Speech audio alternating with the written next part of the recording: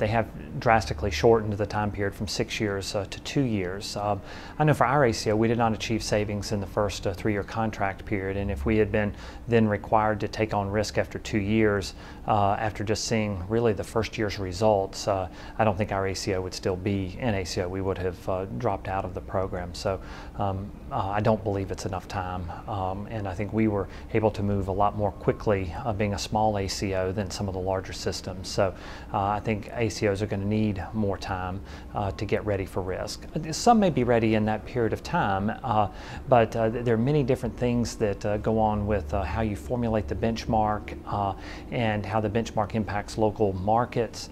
And so it's less about being ready for risk than it is about knowing what the risks are, evaluating the risks to see what your odds of success are and what the probabilities are.